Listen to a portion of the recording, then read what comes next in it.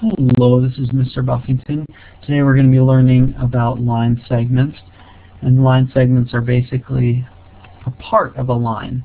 We talked about lines go infinitely in each direction, but a line segment would simply go from one point to another, just like in this connect the dots that I just did over here.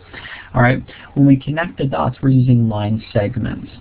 This one was cool because these lines are actually perfectly straight, but they look curved, but that's just one of those optical illusions. Anyway, line segments are going to be a little bit more like what we did over here. Line segments are usually shown like this, or with 2 points on the ends, and you'll label those points like A, B, or something like that.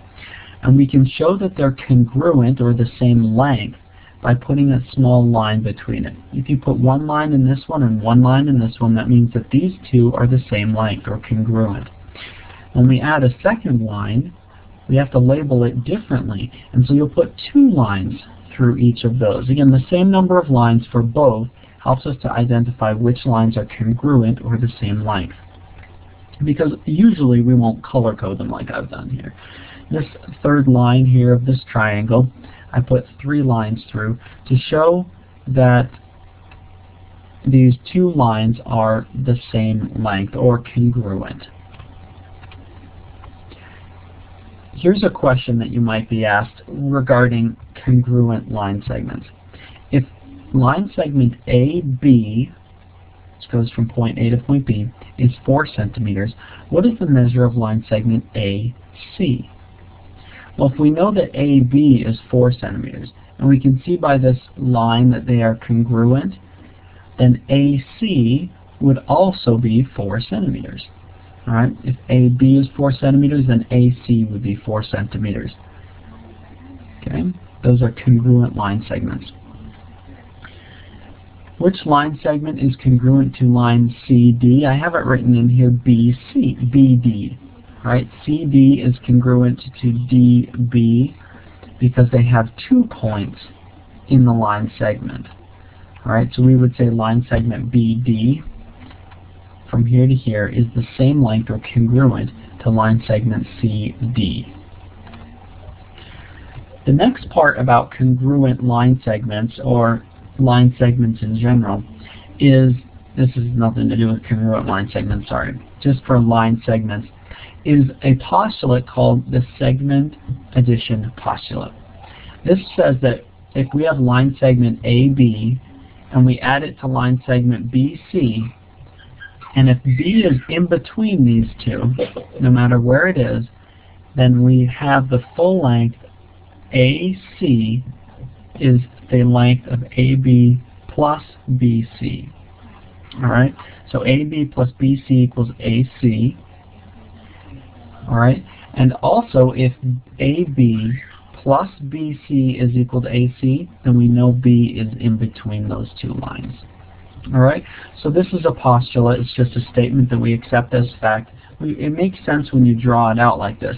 You see that if you were to take that line segment and add it to this line segment, you would get the same length as taking from point A all the way to point C. It makes sense. So let's go ahead and put this into a question. It says, I've suggested to use a drawing to help you solve, so I put a bit of a drawing here. If point H is in between G and I, so I'm going to put H there, and it's in between point G and point I. Alright, those are the points that we have. And GH is 3, so the distance between G and H is 3. We can label that up there as well. And HI is 4, so the distance between H and I is 4. Then what is GI? So what is the distance of the line segment from G all the way to I? It's pretty obvious when we put these numbers in here that GI equals 7. We can write that in, GI equals 7. And that helps us to see, oh, the distance from G to I is 7. However, if we hadn't drawn this line and we hadn't labeled these points, this would be a kind of a tough question. Point H is between points G and I. GH is 3, HI is 4. What is GI? That kind of is a challenging thing to understand. So I encourage you, when you see these types of questions, that you draw it out. I'm going to give an open board here with a new question. I'll give you an opportunity. This is the last question that we'll do in this mini lesson. But just an opportunity to kind of use what you've learned and draw the picture. What you can do is pause the recording, go ahead and try and solve this question, and then when you come back in just a second, after you pause it, then I'll show you the solution to this question. Alright, hopefully you're back because you went ahead and paused this recording and you want to see how to solve this question. I'm going to make the line black so that it's easier for us to see the points that we have. We'll know that this line will have 3 points on it, and we're told point N is between M and O. So N goes here, M and O. Alright, let's see what we've been given. We're told MO is 18. So the distance from here, M, all the way to O is 18. Alright, that's what we're told there. And M to N is 5. So our distance from here to here is 5. What is NO?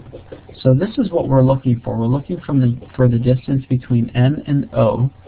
That's what we don't know. And we can use the addition postulate, the segment addition postulate, to answer this question.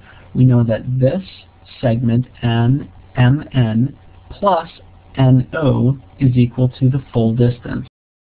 Or in other words, 18 minus 5 will give us our question mark, what we don't know. 18 minus 5 is 13. So that's going to give us our unknown value of NO. Alright?